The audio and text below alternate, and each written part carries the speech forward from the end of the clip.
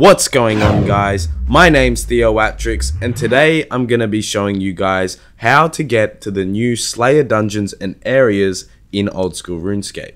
So with the Diverse Dungeons update, which came out 3 days ago on the 27th of April, a lot of the Slayer monsters that were originally in Neve's Cave have been moved to different dungeons and areas across RuneScape. Now, before I talk about each dungeon, you need to keep in mind that these caves can only be used if you're on a Slayer task for this monster. The first one I'm going to show you is the Chasm of Fire, and this dungeon is home to the Greater Demons, the Lesser Demons, and the Black Demons.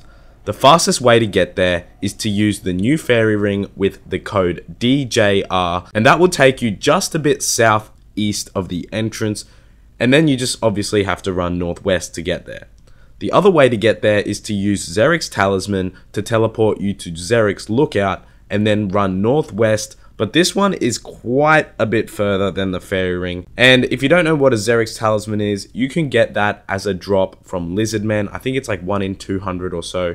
It's really easy to get. You just go to the Lizardmen, use a cannon, and you'll kill them very quick. So the Chasm of Fire has 3 levels, and all 3 levels of the Chasm are cannonable. The top level has the Lesser Demons, the second level has Greater Demons, and the ground level has a lot of Black Demons.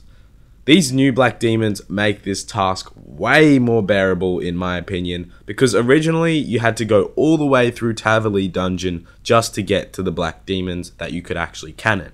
Next is the new Calphite Hive, and it's got a very similar, I think it's exactly the same to be honest, layout to the old Calphite Hive. There's a few ways to get to this one. The easiest way there, which is doable for all levels, is to use the Amulet of Glory teleport to Al-Kharid, and then you run south to get to the lair, which is just next to the Shantae Pass. But keep in mind, you'll need to get yourself a pass from one of the shops, which is just nearby, since the cave is actually inside the desert. Another option, which doesn't really require a Shantae Pass, is to use the fairy ring code BIQ, and that takes you to the old Calphite lair, which has the Calphite Queen in it, and then you run back near the Shantae Pass and then just around the corner and you're there. This method and the Glory method are almost the same distance, but I prefer the BIQ method since you can have a full inventory of stuff and not require a Shantae Pass. The fastest way to get there is to use the Achievement Diary Cape teleport to Jar, which is the guy at Al-Kharid for the Achievement Diaries, and that's literally like at the Shantae Pass, and then all you need to do is go into the desert and you're basically there. Sadly, I can't show this one because I'm not that pro. Next is the Smoke Cave, and this is the new location for Smoke Devils and the Thermonuclear Smoke Devil boss. This cave is very close to Castle Wars, so one of the fastest ways to get there is to use a Ring of Dueling to Castle Wars and then run south. The alternate way to get there is to use the fairy ring code BKP, which takes you near the Chompy Birds, and then all you have to do is run a little bit northeast and you're there.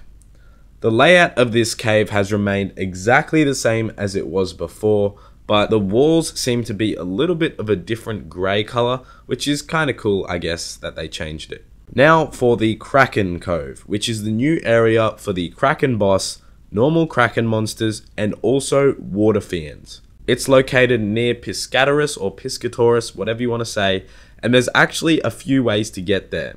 The first way is to use the fairy ring code AKQ, and that takes you to the Hunter area there, and then you run southwest.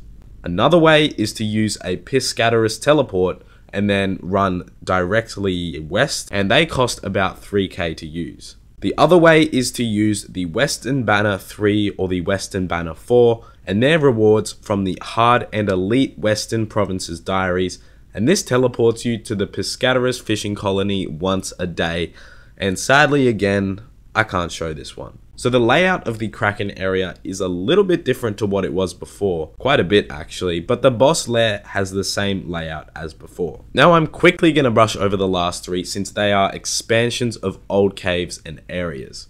The first is the Slayer Tower dungeon, which is the home to a lot of Necraels, Abyssal Demons, Bloodvelds, and Gargoyles. The fastest way there is to use the Slayer Ring to the Slayer Tower, or otherwise you can teleport to Canifus with a Carol teleport and run there. If you haven't done Desert Treasure to use the Carol teleport, you can just use teleports in other people's houses. Next is the expansion to Brimhaven Dungeon, and the fastest way there into the expanded area is to go just near Tybor One-Eye Village, which is the fastest way there, and you use a Tybor One-Eye teleport scroll. The dungeon has bronze, iron, and steel dragons, but you need to keep in mind when you're going to this one, you need to bring 5,000 trading sticks the first time only. It's a one-off fee, you pay her, and then she will let you into the cave. The final expansion is the Taverley Dungeon Black Dragon area, and this saves you having to run all the way through the entire Taverley Dungeon just to get to them, since they actually added some stairs which is just near the entrance. There's a lot of baby black dragons on the way to the big black dragons. That makes them a really good quick task if you don't really want to kill the black dragons themselves. Anyways guys, I hope you learned something today on how to get to all the new Slayer areas. If you did, be sure to leave a like on this video. If you want to submit a clip of the day, send an email to theoatrix@gmail.com. Sadly, I don't have any submissions for today, so I'm going to skip that segment of today's video. Anyways guys, thanks for watching. Subscribe for more daily old school content. Once again, thanks for watching and have a nice day.